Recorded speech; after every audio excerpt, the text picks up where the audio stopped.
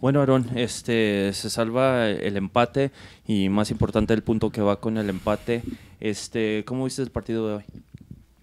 Sí, bueno, creo que el empate nos sirve, ¿no? Porque hemos tenido un poco de altibajos y qué mejor poder revertir esta situación, ¿no? No se pudo ganar, pero tampoco perdimos, entonces eso es lo rescatable, ¿no? Que seguimos en la pelea y pues ahora mirar hacia adelante y reflexionar todos como equipo que tenemos que apretar, ¿no? Porque se acerca al final, entonces hay que seguir con mucha intensidad y con muchas ganas como si fuera el primer partido el último y a seguir trabajando. Bueno, lo hablamos el juego del miércoles, es una temporada muy larga, tú hablas de eso, una semana de 9 puntos, nomás se logran acumular dos.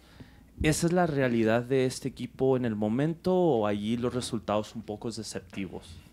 No, creo que no, creo que sí nos ha tocado regalar goles, ¿no? Puntos, el partido de Nuevo México, el gol que regalamos al último minuto, entonces no creo que estemos tan mal, simplemente un bajón, ¿no? Se puede decir, pero estamos a tiempo de revertirlo. Creo que la temporada, como dices, todavía quedan varios partidos y no hay que mirar hacia adelante. Creo que lo que pasó ya fue y ahora a enfocarnos en el sábado, ¿no? Que tenemos un gran rival, un gran partido y es ahí donde tenemos que sacar la personalidad para poder afrontar todos estos partidos. Oye, la última pregunta para mí. Hablas del partido que se viene de hoy en una semana, otro partido en casa. Vaya, poquita suerte de perdida en tratar de darle la vuelta a esta situación con otra oportunidad aquí como local con la gente de los Locos, ¿no? Sí, claro, estamos en duda con ellos, ¿no? Creo que estos últimos partidos no han sido como lo hemos planeado, lo hemos querido, pero tenemos otra revancha el sábado y qué mejor poder darles una alegría a nuestra afición, ¿no? Que es lo más importante, poder sumar y darles una alegría a ellos que sí ha sido estos últimos partidos han sido un poco complicados. Hey, dude. Thank you. Good to see you. Well, this is it seems like one of those games that feels more like a win than a draw, I guess, correct? Yeah, I think the team, it's one of those games that like we in the locker room are just looking around at each other, just wondering like how we didn't win. But you know, we didn't feel like we were good enough in the first half, and then in the second half we just didn't give it enough in terms of time and opportunities. We had a few really close ones, but I just think that I don't know where that luck just isn't on our side for some moments. Like Erik Calvillo's strike, I thought that was going in. Yeah, the bounces obviously are tough to come by right now, but are you liking the team's ethic as you continue to move? Yeah, I mean, no matter who you are in the league, like you're gonna have moments where things are tough. Like things aren't just gonna work out sometimes. So we feel like our luck has kind of been running out in the last few games, but you know, at the end of the day, it could have very well been a few losses in a row. But I think that the team, we just don't we do our absolute best to like not make anything easy, and we have full faith in the tactics of our coach as well as the quality of our players. So we just know it's a matter of time when the momentum starts to build up again, and you know those inches start to favor us. You know, small details and small margins. Erik, how much, you're less than 15 minutes removed from the end of this last game, but it was a three-match week, 9 points at stake. How much was tonight's performance maybe the physical load from that, and how much was it just something's not firing at the moment? How do you make that balance or that analysis? I think it was definitely like some of the physical load for sure. I think everyone's going to feel that no matter where you're playing on the pitch. I know the last 5 minutes, I definitely felt that when we were pushing hard. I felt gassed, but that's to be expected. But I think our substitutes when they came on, they were phenomenal. They really changed the game. They tipped the balance for us. And yeah, like you said, the luck is going to swing our way eventually. So we just need to keep our heads down and keep working hard, and then it'll come around. And I know that it's your first season in El Paso, and you haven't played too many years pro, but you've seen this before. You've been a part of RGV in the past, and this is not your first go-round. it's a long season, isn't it? Especially through the summertime. Yeah. Yeah, I think most of it is obviously keeping the bodies healthy, but mental fortitude is the number one, I think, no matter what, because the season's so long and you can start to lose momentum by the little things. You know, maybe starting to get lazy here and there, but that's just something that I know our group won't do. And I think people are going to see in the second half of the season that I think we're going to start tearing it up. So. Talking about a little bit of good luck, Erik. Talk to me about that. In 1 week's time, you get another opportunity to set things right with another home match. How much are you looking forward to that opportunity again at home? I think the team, we know how much these home games mean to us. At the end of the day, we are unbeaten on the road, but we need to feed off of the energy from the fans more because they're always here every single game day. So, I mean, I want to win for us, but I also want to win for them. Like, it's about time, and I think we can do it. It's just about getting that small margin to start to favor us a little bit more.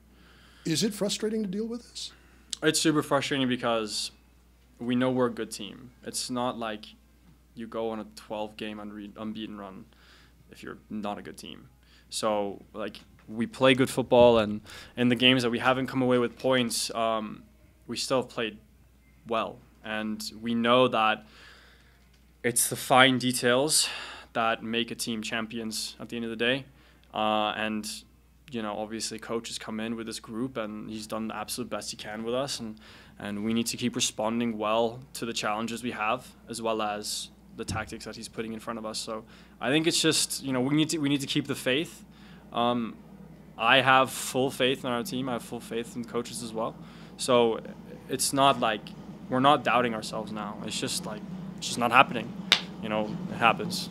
So, all right, thank you guys. Have a good night. We've got head coach and technical director Brian Clarhaut. Whenever you guys ready. So, Brian, I've asked Erik McCue the same question. It's a draw that feels more like a win, isn't it? Considering our play and especially in the first half, I would say, yeah, we're happy with getting that late equalizer. I thought it was our worst performance of the year. But again, right? Sometimes good teams find ways to get points when they're not at their best. So it was a good response going into the second half. Thanks. Brian, in a week where 9 points were disputed, you obtained 2. Is that the present reality of this team, or are the results and the points accumulated a little bit deceptive, and your team plays a little bit better than what those numbers indicate? Well, I thought if we look at Monterrey and we backtrack to San Antonio, from an XG, from a stat standpoint, and from our play, I thought we deserved more on that, right? If we look at some of the chances at Monterrey that we missed, we look at, okay, if Nicky Hines scores, that ball goes in the net, the one he hit off the crossbar, no one's discussing differences in our play, those 2 previous games. I think it's fair to open it up for this game because I thought this was not a good performance. But previously, before this, I thought you know, our XG is higher. It's been higher than what it's been when we were in that 12-game or whatever game unbeaten. So first 2, yes.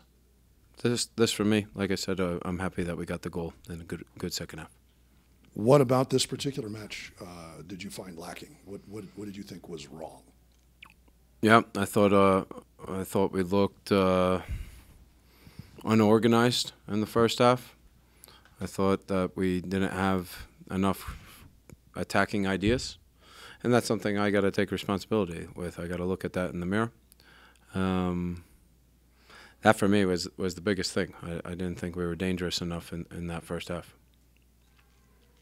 Brian, ask Erik, does the fact that tonight's obviously the 3rd game in a 3-match week, how much did that affect tonight, or you didn't think that was the case? That's no, a non-factor. I think it is a bit of a factor, right? I think and correct me if I'm wrong here, I think the last time we did this, we had San Antonio midweek again, and that game takes a lot out of you. That's a physical, demanding match. So for us, we wanted to make a few changes, wanted to freshen up some players, and some players from a medical standpoint needed to physically have a certain amount of minutes on them for injury risk. So I think it did affect us, and we're riding our center backs, Erik, McCue, and Pense, 90 minutes each game. So this is natural for me that it should affect us. Yeah, for sure. When was the last time you put in 4 players at once? I don't know. I think this was the first time in my career that I've done that. You pulled the trigger there less than 15 minutes into the second half. Was that how did that decision go about? We went into halftime. Obviously, we weren't pleased.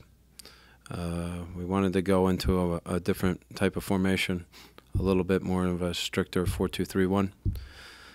I wanted to see kind of how it looked and how it settled in. I wasn't super pleased with how it was looking, and I decided to make changes because I think it could affect the game, and I think it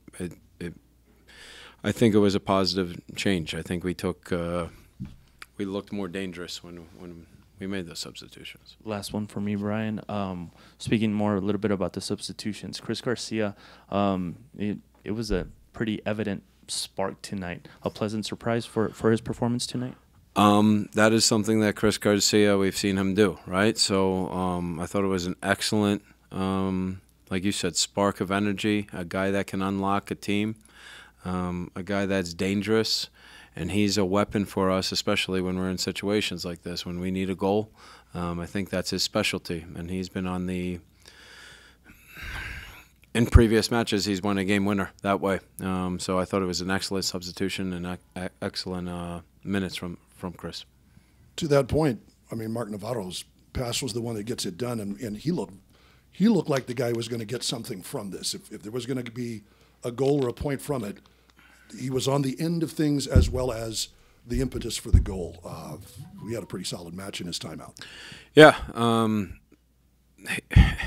Mark Navarro, again, right, the 3-game match week with his history a bit. I wanted to be conservative with him. And I've played him a lot of minutes this week. But again, an excellent he contributed what he does best, right? His service were dangerous. We were able to switch point of attack to him.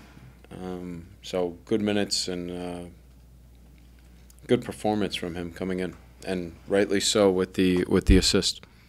Soccer seasons in general, and I know that obviously you being in Europe for your time there. They're slogs. I mean, from the beginning to the end, you're talking 7-8 months. And here in the United States, it's during the summer. Does that play into, the kind of run of form of teams? It doesn't seem like anybody can keep it up for a whole season. No, I mean, when we had a good run of form, and excuse me because it's been a long week for me as well, so I'm not as sharp as I normally speak. Listen, we're not in the best form right now. That's fact, right? We're not getting as many points as we did previously. We're not scoring as many goals as we did previously. We're in a bit of a dry spell, I'd say, in terms of goal scoring. I think it's natural. Like I said, we lost 2 games recently, but we need some rest. Guys are fatigued. Guys are tired. Knock on wood that we're staying injury-free at this time. But I would rather have this type of spell now than come playoffs, But you deal with confidence and you deal with things, and it's about getting back on the horse, and we need to get a 3-pointer to get us going again and get us in that direction. Do you think that your team is mentally strong and emotionally strong to deal with this? I mean, we scored a tying goal in the 88th minute, so for me that they prove it. So it's not always going to be like that, right? We need to be better. We need to be better in conceding goals. I don't want to score 88-minute goals. believe me. But I think it shows that, okay, you know, we were tired, we had a long week, but we refused to lose. So I'm pleased with that. Thanks. Thanks, guys. Thanks, Brian. Thank you.